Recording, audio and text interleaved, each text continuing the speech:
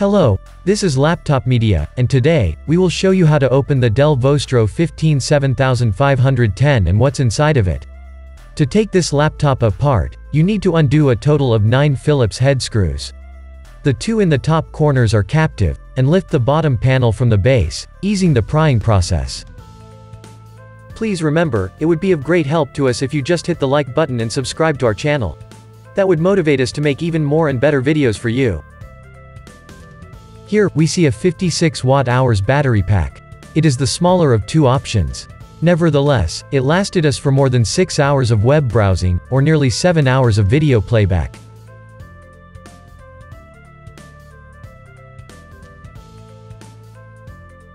If you need to remove the battery, first, unplug the connector from the motherboard.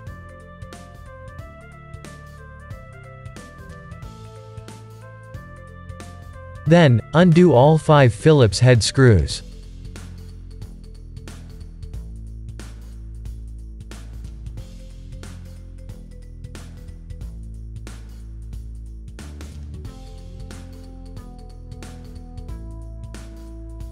Now, you will be able to lift the unit away from the chassis.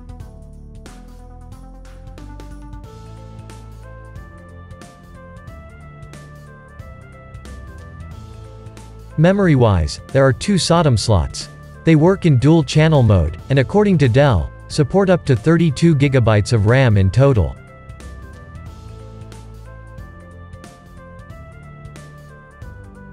Interestingly, you get 2 M.2 slots for storage upgrades.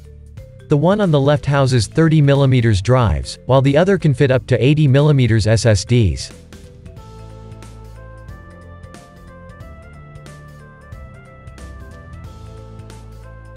Additionally, it supports Gen 4 drives.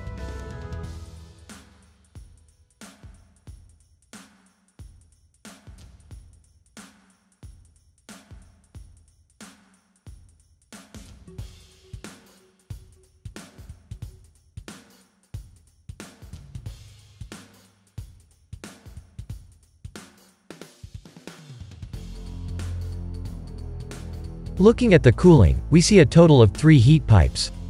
2 of them are shared between the CPU and the GPU, while the third one is reserved for the graphics card only. It's impressive to see that they connect to 4 heat sinks, while 2 fans blow the heat away from the device.